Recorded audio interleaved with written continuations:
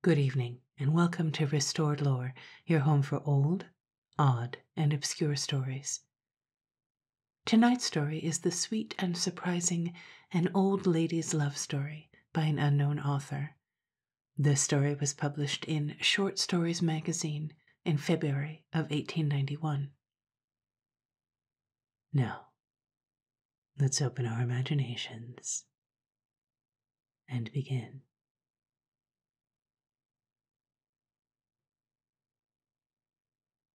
I sat spinning at my little wheel in the sun, for the autumn day was cold, when I heard someone whistling, and, looking up, there was young Squire Turner, with his arms folded on the gate, looking over. When he caught my eye, he laughed. I blushed, and I arose and made him a curtsy. He was a handsome gentleman, the squire, and the hand from which he pulled the glove shimmered in the sun with pearls and diamonds, and he was bonny to look at, with his hair like spun gold in the October sunlight. When I curtsied, he bowed, making his curls dance over his shoulders, and, said he, "I've spoiled one pretty picture that I could have looked at all day, but I've made another as pretty, so I'll not grieve. May I come in?" "And welcome, sir," said I, and I set a chair for him, for he was grandfather's landlord. But for all that I felt uncomfortable, for I was not used to fine company. He talked away, paying me more compliments than I was used to, for grandmother, who brought me up, said, "Handsome is as handsome does," and "Beauty is but skin deep." Since I'm telling this story, I'll tell the truth. I had done wrong about one thing. Neither of the old folks knew that I wore Evan Locke's ring in my bosom, or that we'd taken a vow to each other beside the hawthorn that grew in the church lane. I never meant to deceive, but Granny was old and a little hard, and that love of mine was such a sweet secret. Besides, money seems to outweigh all else when people have struggled all their lives through to turn a penny, and they knew Evan was a poor, struggling young surgeon. I thought I'd wait a while until I could sweeten the news with the fact that he'd begun to make his fortune. Granny came in from the dairy 5 minutes after the squire was gone and heard that he had been there. I didn't tell her of his fine speeches, but there was a keyhole to the door she came through, and I have a guess she heard them. That night we had something else to think of. Misfortunes had come upon grandfather, but I didn't foresee that, when the half-year's rent should come due, not a penny to pay it with would be found. All this time Evan Locke and I had been as fond as ever of each other, and he came as often as before to talk with Grandpa on the winter nights, and still every little while our young landlord, Squire Turner, would drop in and sit in his lazy way, watching me knit or spin. Once or twice he was flushed with wine and overbold, for he tried to kiss me, but, squire or no, I boxed his ears for his pains, and no softer than I could help either. I could not help his coming, nor help seeing him when he came, and I didn't deserve that Evan should be angry with me. But he was. So high and mighty, and spoke as though one like the squire could mean no good by coming to so poor a place as the schoolmaster's. He made me angry, and I spoke up. "For that matter, the squire would be glad to have me promise to marry him," said I. "He thinks more of me than—" "Maybe you like him better," said Evan. "I don't say that," replied I. "But bad temper and jealousy scarce make me over fond of another. I pray I may never have a husband who will scold me." For he had been scolding me, no other name for it. Well, Evan was wroth with me and I with him. Not heart deep, though, I thought, and I didn't see him for more than a week. I was troubled much, though. I knew he would come around again and mayhap ask my pardon, for before you are wed you can bring your lover to his senses. So I did not fret after Evan's absence, nor quite snub Squire Turner, who liked me more than ever. But one night grandfather came in and, shutting the door, stood between grandmamma and me, looking at me, and so strangely that we both grew frightened. At last he spoke. "I've been to the squire's," said he. For the first time I had to tell him that I could not pay the rent when due. I opened my lips. Grandmamma's hand covered them. Grandpa drew me to him. "Thou'rt young, lass," said he, "and they are right who call thee pretty. Child, couldst like the squire well enough to wed him?" "Huh?" cried Grandma. "Sure you're not wandering." "Squire Turner asked me for this lass of ours tonight. Of all women in the world there is but one he loves as he should his wife, and that is our Agatha." "I dreamt of golden rings and white roses on Christmas Eve," cried Granny. "I knew the lass would be lucky." But I put my head on Grandfather's shoulder and hid my face. The truth must out, I knew. "Wilt have him and be a rich lady?" said Grandpa. And when he had waited for an answer, I burst out with, "No!" and a sob together. "She's frightened," said Grandmamma. "Nay, we must all wed once in our lives, my child." Then Grandpapa talked to me.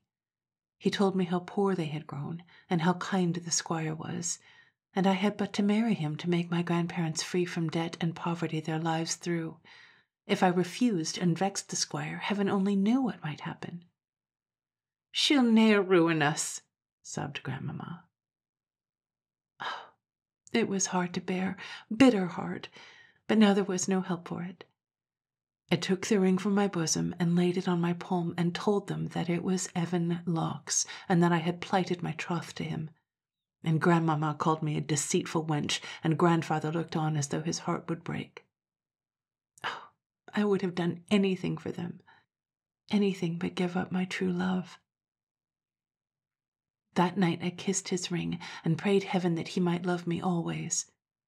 In the morning it was gone, ribbon and all, from my neck. I looked for it high and low, but found no sign of it, and I began to fear the loss that dear ring was a sign that I would never marry Evan Locke. The days passed on, and he never came near me. Oh, it was cruel in him, I thought, to hold such anger for a hasty word he had provoked when I spoke it that he must know I loved him so. And Grandma would scarcely look at me, I know why now, and Grandpa sighed and moaned and talked of the workhouse, and I thought I should die of grief among them. One day Grandma said to me, "It seems that your sweetheart is not over fond of you, nor over anxious to see you." "Why not?" said I. "Where has he been this month back?" "Busy, doubtless," said I, with a smile, though I thought my heart would burst. "You're going with him, maybe?" "Where?" said I. She went to the kitchen and beckoned in a woman who sat there, Dame Coombs, who had come over with eggs. "I heard you rightly," she said. "You told me Evan Locke and his mother were making ready for a voyage." "They're going to Canada. My son, a carpenter, and a good one, though I say it, made the doctor a box for his things. The old lady dreads the new country, but she goes for the doctor's sake. There's money to be made there." "I told you so," said Grandmother. "I don't believe it," said I. "They've sold the house and gone to Liverpool to take ship, and you may find the truth for yourself if you choose to take the trouble," said Dame Coombs. "I'm no chatterbox to tell falsehoods about my neighbors." And still I would not believe it until I had walked across the moor and had seen the shutters fast closed and the door barred, and not a sign of life about the place. Then I gave up hope. I went home all pale and trembling, and sat down at Grandmamma's knee. "It's true," said I. "And for the sake of so false a lad, you'll see your grandfather ruined and break his heart, and leave me, that have nursed you from a babe, a widow." I looked at her as she sobbed, and I found the strength to say, "Give me to whom you will, then, since my own love does not want me." And then I crept upstairs and sat down on my bedside, weak as though I had fainted. I would have thanked heaven for forgetfulness just then, but it wouldn't come. The next day Squire Turner was in the parlor as my accepted lover. How pleased he was, and how the color came back into Grandfather's old face, and Granny grew so proud and kind, and all the house was aglow, and only I sad. But I couldn't forget Evan whom I had loved so, sailing away from me without a word. I suppose they all saw I looked sad. The squire talked of my health, and would make me ride with him over the moors for strength. The old folks said nothing. They knew what ailed me. Only our little Scotch maid seemed to think there was aught wrong. Once she said to me, "What ails you, miss? Your eye is dull and your cheek is pale, and your braw grand lover cannot make you smile. You're not that ill either." "No, I am well enough," said I. She looked at me wistfully. "Gin you tell me your all, I might tell you a cure," she said. But there was no cure for me in this world, and I couldn't open my heart to simple Jenny. So the days rolled by, and I was close on my marriage eve, and Granny and Dorothy Plume were busy with my wedding robes. I wished it were my shroud they were working at instead. And one night the pain in my heart grew too great, and I went out among the purple heather on the moor, and there knelt down under the stars and prayed to be taken from the world. "For how can I live without Evan?" I said. I spake the words aloud, and then started up in a fright, for there at my side was an elfish little figure, and I heard a cry that at first I scarce thought earthly. Yet it was but Scotch Jenny who had followed me. "Why do you call for your true love now?" she said. "You sent him frae you for the sake of the young squire." "How dare you follow and watch me?" But she caught my sleeve. "Dinna be vexed," she said. "Just bide a wee and answer what I speir. It's for the love of you, for I've seen you waste like the snaw wreath in the sun since the squire wooed you. Was it your will the lad that loved the ground you trod on should have his ring again?" "What do you mean?" said I. "I'll speak again I lose my place," said Jenny. "I rode with the mistress to young Dr. Locke's place past the moor, and there she lighted and gave him a ring, and what she said I know not, but it turned him the tint of death, and he said, 'There's not a drop of true blood in a woman gin she's false.' And he turned to the wall and covered his eyes, and your granny rode home. There, 'tis all I ken. Will it do?" "Aye, Jenny," said I. "Heaven bless you." And had I wings on my feet, I could not have come to the cottage door sooner. I stood before my grandmother, trembling and white, and I said, "Oh, don't tell me, Granny, you have cheated and robbed me of my true love by a lie. Did you steal the troth ring from my neck and give it back to Evan as if from me? You have loved and honored my life long." She turned scarlet. "True love," said she. "You've but one true love now, Squire Turner." "You have done it," I cried. "It's written on your face." And she looked down at that and fell to weeping. "My own true love was breaking his heart," she said. "My husband and I had loved for 40 years. I did it to save him. Could I let a girl's fancy, worth nothing, stand in my way and see him a beggar in his old age? Oh, girl, girl!" And then I fell down at her feet like a stone. I knew nothing for an hour or more, but then, when I was better, and they left me with Jenny, I bade her fetch my hood and cloak and her own, and come with me. And away I went across the moor in the starlight to where the hall windows were ablaze with light, and asked the housekeeper to let me see the squire. She stared at me for my boldness, no wonder, but called him. So In a moment, he stood before me in his evening dress, with his cheeks flushed and his eyes bright, and led me into a little room and seated me. "Agatha, my love, I hope no mischance brings you here." But I stopped him. "Not your love, Squire Turner," I said. "I thank you for thinking so well of me, but after all that has passed, I could say no more. He took my hand. "Have I offended you, Agatha?" he said. "Not you. The offense, the guilt. Oh, I have been sorely cheated." And all I could do was to sob. At last strength came to me. I went back to the first and told him all, how we had been plighted to each other, waiting only for better prospects to be wed, and how, when he honored me by an offer of his hand, I angered my grandmother by owning to the truth, and of the ring Granny had stolen from my breast, and the false message that had been sent to my promised husband from me. "And though I never see Evan Locke again," said I, "still I can never be another man's true love, for I am his until I die." Then, as I looked, all the rich color faded out of the squire's face, and I saw the sight we seldom see more than once in a lifetime, a strong young man in tears. At last he arose and came to me. "My little Agatha never loved me," he said. "Ah, me, the news is bad.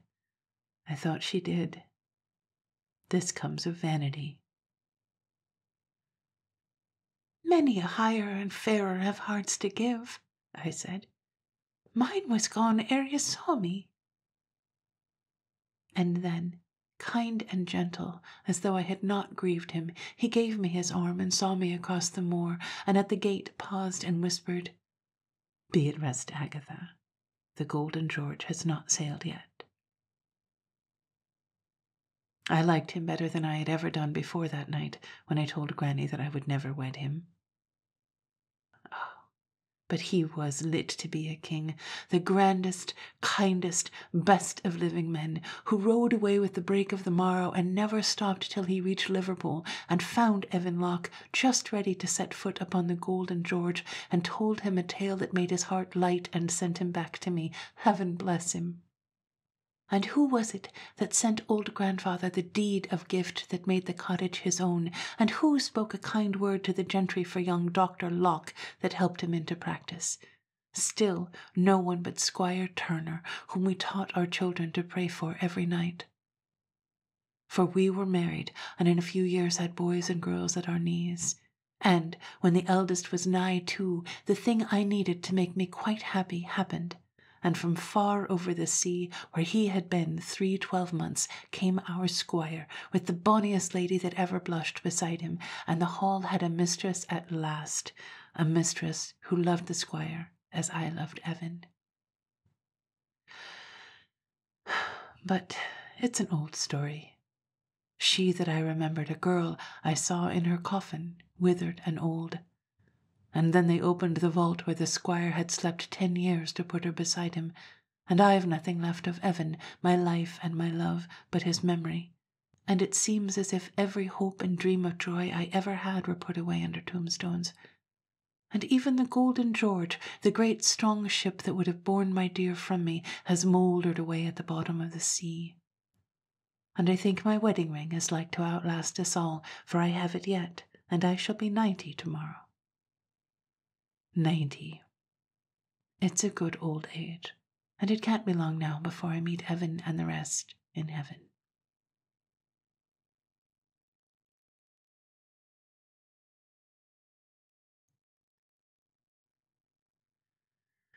Isn't this a delightful story? We've had quite a few where the poor girl is forced to wed against her will, or she takes drastic measures to get out of an unwanted marriage. But in this story, she simply goes and tells the squire everything, and he does the right thing. Our heroine here is just delightful. She's so charming and honest and confident, I guess, confident enough to box the ears of the squire and to confront her family, confident enough to tell her future husband not to scold her, but she's also loving and she's forgiving and she wishes the best for everybody. It's so interesting to have a story that, like life, doesn't really have a bad guy. Even Granny, who told the lie and broke up the lovers, she points out that her husband is the love of her life, and she's trying to protect him, which is actually a remarkable perspective. Somehow in these stories we always ascribe passionate love to the young people, but the old people who have been together forever can still also love deeply and passionately. So in a way, this is the love story of two old women. Normally, I like to do a lot of research and provide more context and information about the story at this point in the video. However, I read this story in a scan of the February 1891 edition of Short Stories magazine, which, as I have mentioned before, is practically ungoogleable.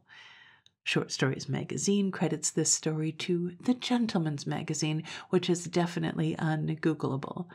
And of course, Old Lady's Love Story is not a very fruitful line of inquiry either.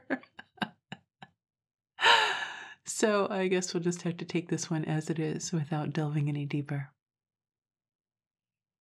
If you listen all the way to the end of the video, you get to hear me make a little confession. Tonight's confession is that in addition to being unsearchable, an old lady's love story is not exactly clickbait.